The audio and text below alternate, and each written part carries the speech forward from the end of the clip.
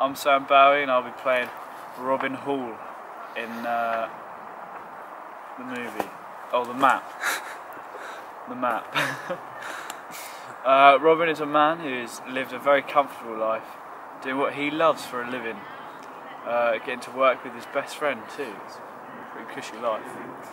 So when he's thrown into a situation of being in prison, he doesn't know how to react, and I think that's what really causes him to turn on Brandon. You know, setting the events of the film into motion. I think it's not knowing how to react that leads to his lack of direction and letting his emotions dictate his actions rather than his thoughts. And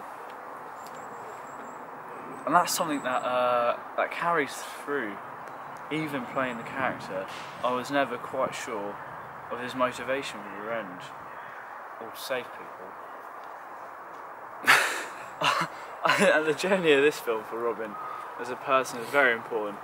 It opens it up to dangers of his life that he's living as an explorer, and the kinds of consequences like the rain his actions can have, not just on himself but on those around him.